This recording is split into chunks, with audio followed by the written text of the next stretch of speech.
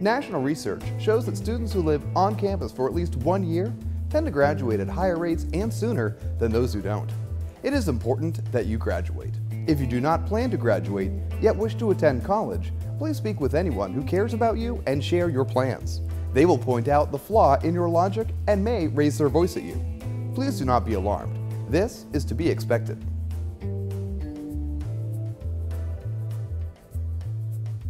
Once you arrive, you will enjoy having 24-hour emergency maintenance.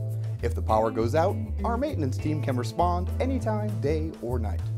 Power outages, though rare, are normally caused by squirrels. USF squirrels are cuddly creatures with high IQs and a bottomless thirst for wreaking havoc. You may notice that living on campus means you are on campus. Classes are also on campus, as are activities, concerts, group meetings, and food. There is lots of food on campus. Free food. Attend a campus event and chances are that someone will attempt to feed you. This is normal behavior and should be considered a gesture of friendship.